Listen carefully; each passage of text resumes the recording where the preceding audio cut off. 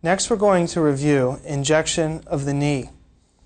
Before we get started, keep in mind that this is just a demonstration, and normally these are performed under sterile environments with betadine and prepping the area properly. This is just an idea to show the physician exactly the approach that we use in doing injections with the proper needle placement and approach.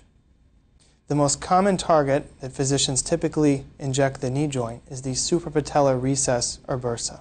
We begin by placing the transducer in a longitudinal plane with the end of the transducer just above the patient's patella.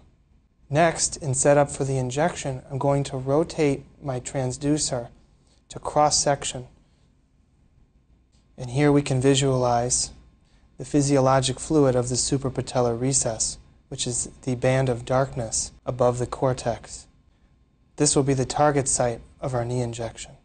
The proper landmarks associated with the knee injection are palpating the iliotibial band, which is a structure that runs down the lateral thigh, and in between the iliotibial band and the vastus lateralis is a soft spot, palpated right here.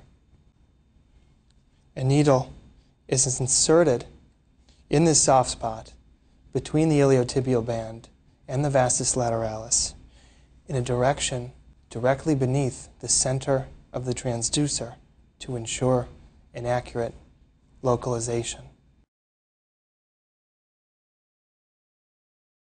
The needle will be guided into the suprapatellar bursa, and lidocaine is typically injected to ensure proper location, and we'll see the bursa expand.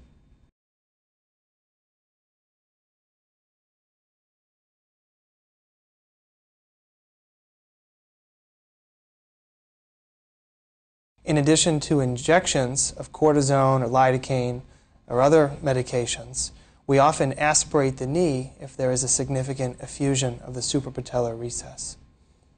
By doing this, we use the same approach as the described injection technique.